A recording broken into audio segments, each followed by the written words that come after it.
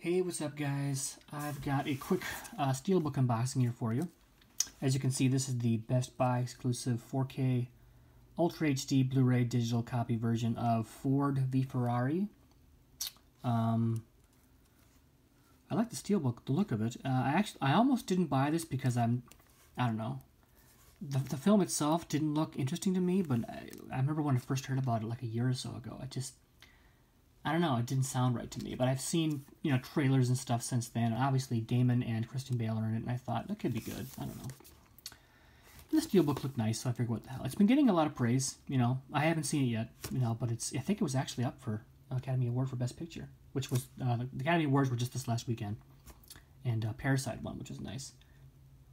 But I think this was up for Best Picture, wasn't it? Well, anyway, I'm rambling, but I figured I'd get the Steelbook.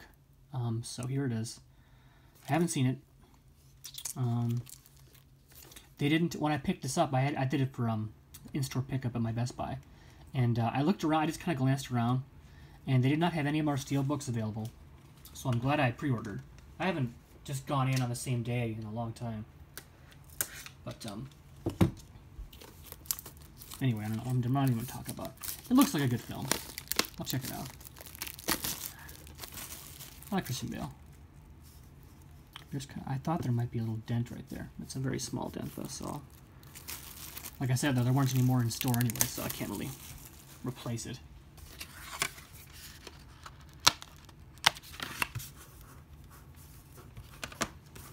Let's get the glue off of there. Just 2 pieces of glue, which is pretty typical, I guess. And this was 20th Century Fox, which is going to be called 20th Century Studios in the future, because they were acquired by Disney, of course. Can you see that? There's a ding up there, which is fucking lame, but whatever, I guess. That was covered up by the thing, actually, so you wouldn't have seen it anyway, but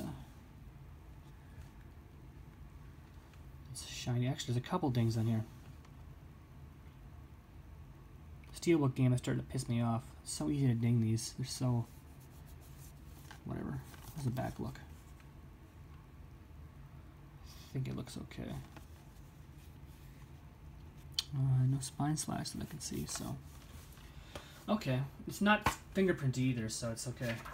There's my digital code, and then here is the 4K. And then the Blu-ray.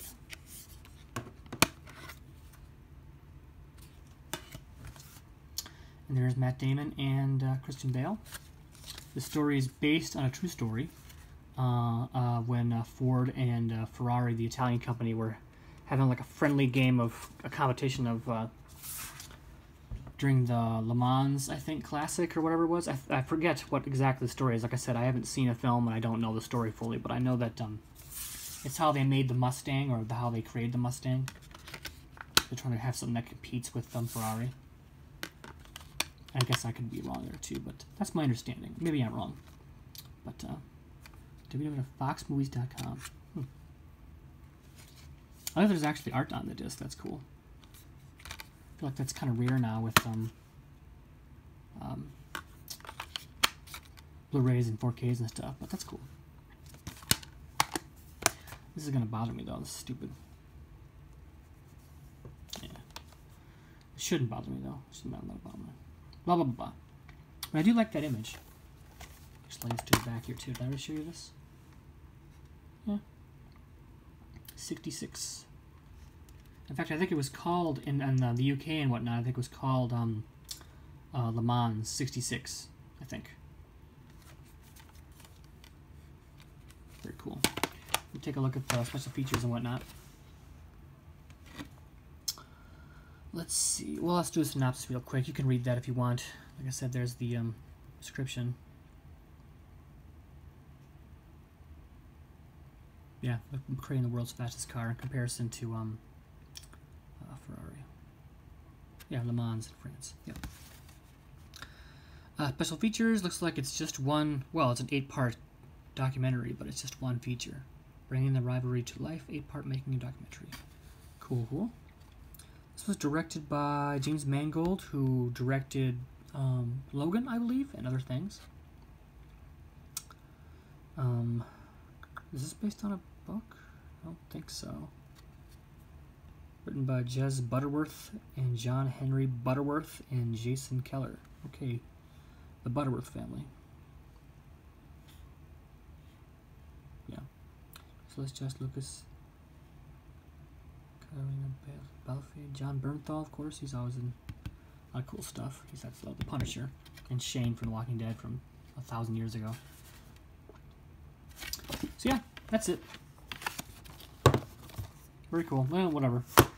Thanks for watching, guys. Like I said, I can't talk about the film exactly because I haven't seen it, but I'm expecting it to be pretty good because it's Christian Bale, and he doesn't typically do bad films, but you know. So yeah, that's it. Thanks for watching, guys. I don't know what else is coming. Yeah, I don't know anything off the top of my head. There's stuff coming, I'm sure. More Steelbooks, more horror stuff coming out. Hopefully more Arrow and Scream Factory and whatnot. But you know, that's it. Thanks for watching, guys, and I'll see you again in a little bit, probably. So, I'll talk to you later. Bye.